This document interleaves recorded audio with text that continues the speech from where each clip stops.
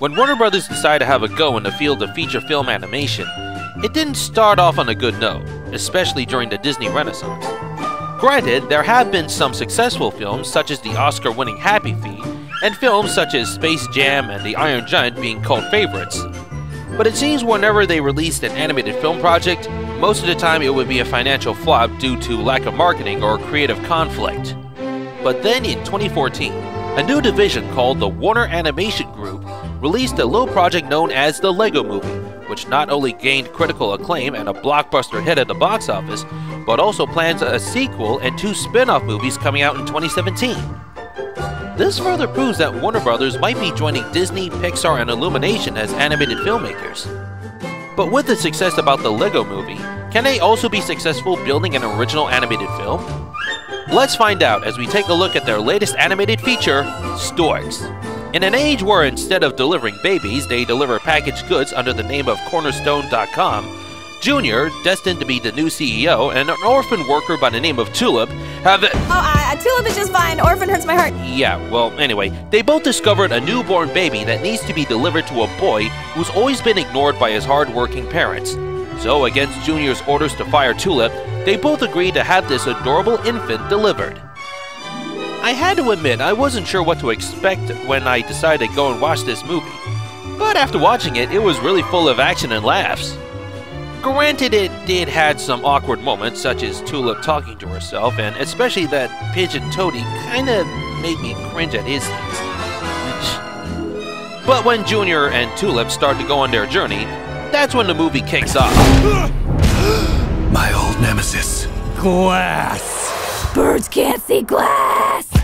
Oh no! Left! Right! Left! Not working! Are you kidding me?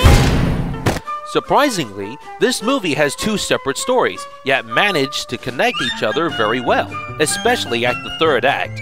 The first story, where Junior and Tulip try to deliver the newborn baby, has a good balance of action and slapstick, but also succeeds by having Junior and Tulip grow fond of each other.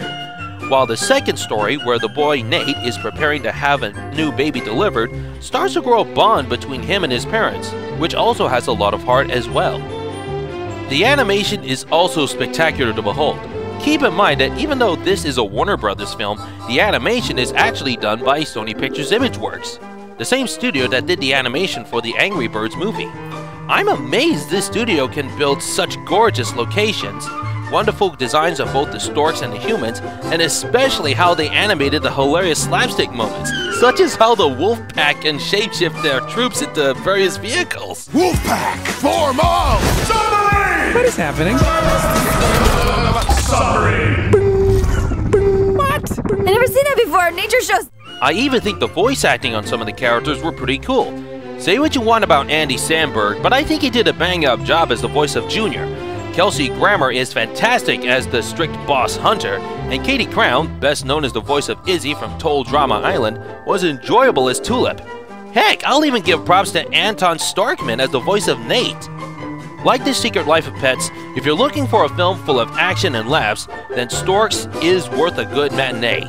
It may take some time to get through the first act, but trust me, it'll be worth it when the journey begins. Also, don't forget to check out the teaser short for the upcoming Lego Ninjago movie. It's really hilarious how it's like they are trying to make an epic movie trailer, which is constantly ruined by a chicken. I say this movie is worth going out to see more than once.